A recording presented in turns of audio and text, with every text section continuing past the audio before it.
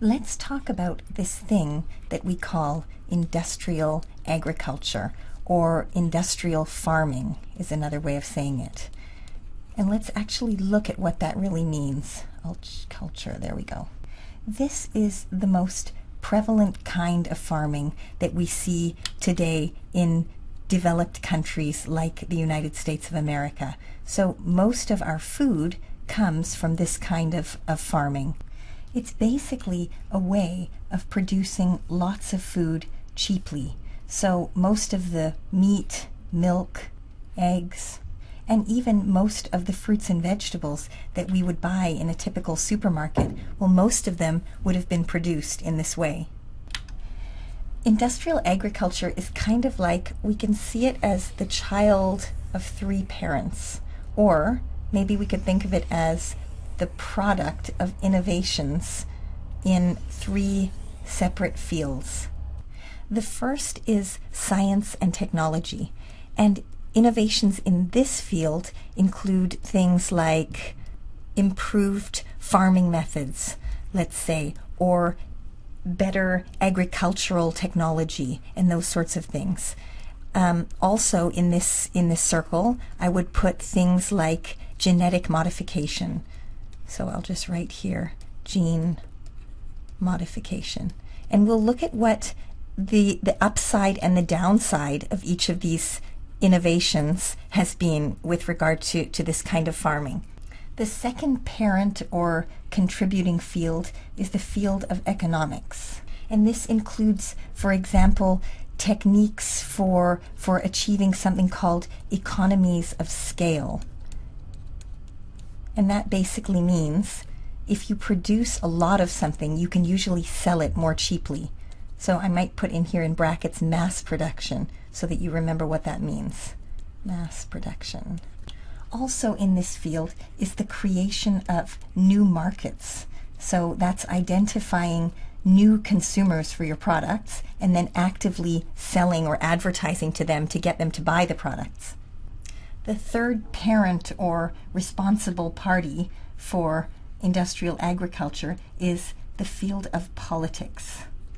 The government regulates or has the duty to regulate things like global trade, food labeling,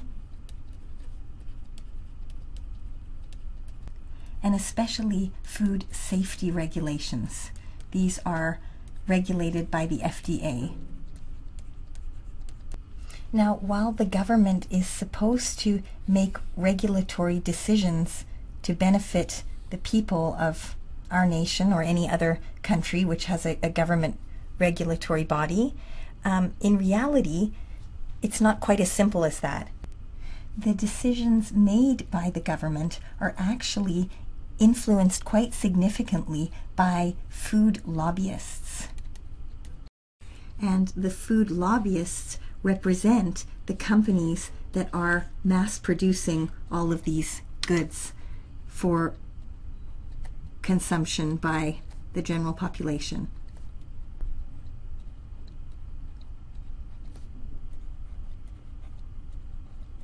And because these companies are wealthy, very wealthy, they can actually influence many of the decisions that the government makes via these food lobbyists. So I'll just draw on our red tape here. That's the red tape of the lobbyists. Things like you can't say limit red meat consumption because the beef lobbyists would fight against that, and so you would have to say limit your intake of saturated fat in a health warning issued by the government. Those sorts of things are controlled by food lobbyists. So let's go back now and define some of these innovations. In the 1800s, elements like nitrogen, phosphorus, and potassium were identified as stimulating growth in plants. And so these elements were then the beginning of what we know as fertilizer. Secondly, in the 1900s, vitamins were discovered or isolated, and they were then found to be responsible for growth and maintenance of health in animals. At the same time, in the mid-1900s, antibiotics were being discovered, and this led to the ability to take animals from the outdoors where they're used to living and bring them in to the indoors, or to what they call CAFOs, or confined animal feeding operations. These animals, like, for example, cows, chickens, even fish, are raised in farms because they can be raised more efficiently in that way. In very overcrowded and dark settings, in order to maximize the production of meat. So where a cow might actually in nature be grass-fed and roaming around in a pasture, in a CAFO, the grass is replaced with something that we have a lot of.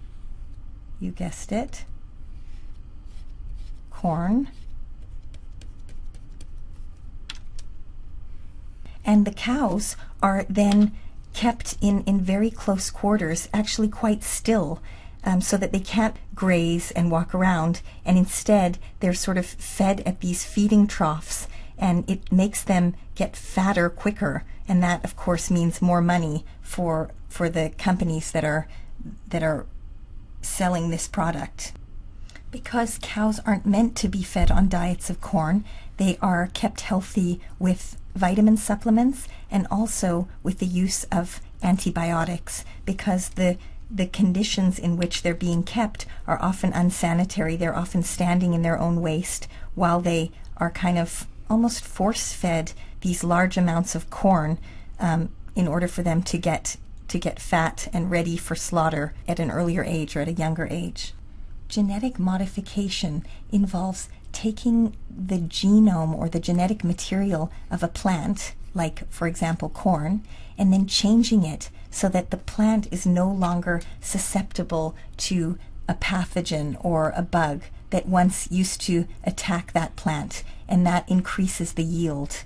Other kinds of genetic modification are things like altering the genes so that the quality or the quantity of the product improves. I'm sure you've seen those massive strawberries in supermarkets, and many of those have been actually genetically modified to yield bigger fruits on the plants. Cows even can be genetically modified to produce more protein in their milk to make cheese, and even things like potatoes. I'll just draw these in purple because I don't have more colors than that.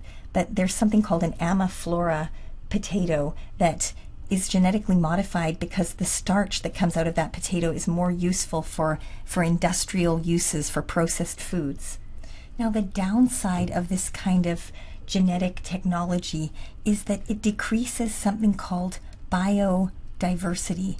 And biodiversity is the natural variation that exists among species. And biodiversity is actually a measure of the health of an ecosystem. And you can see why that would be reduced if the genes are modified to make a plant more uniform and more uniformly resistant.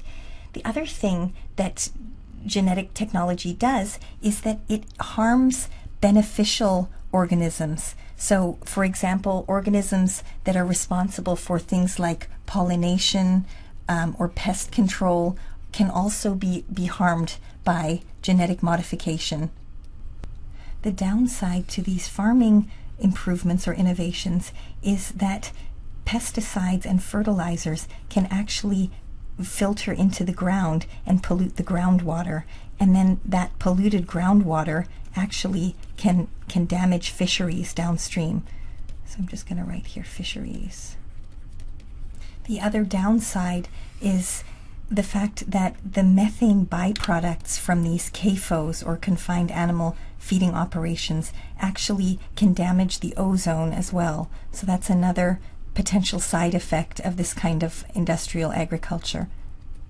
If we look at the economics, we see here that yes, it has been successful to produce large amounts of food. We have achieved more available goods, and if you measure quality of life in terms of available goods, then yes, our quality of life has improved in that regard. But then if we also look at the aggressive marketing that's going on to consumers and the kind of increase in portion sizes that we've seen, one of the biggest consequences is the obesity epidemic that is plaguing not just the United States, although we are probably world leaders in the obesity epidemic, but around the world in developed countries where industrial agriculture is being employed, obesity is one of the side effects that follows quickly. So while this has generated a lot of income for someone, probably someone living in these buildings or working in these buildings over there, the problem is that this obesity epidemic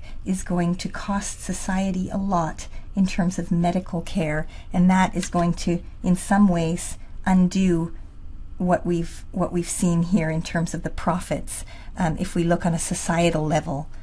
So I guess the take-home message is that while industrial agriculture has been successful in producing more food for a growing number of people, at the same time, the side effects of this kind of mass amount of cheap food has been environmental effects, societal effects, health effects such as obesity, and all of these problems are problems that we actually are going to be paying for later on. And this is why we need to start thinking now about potential solutions to these kinds of issues.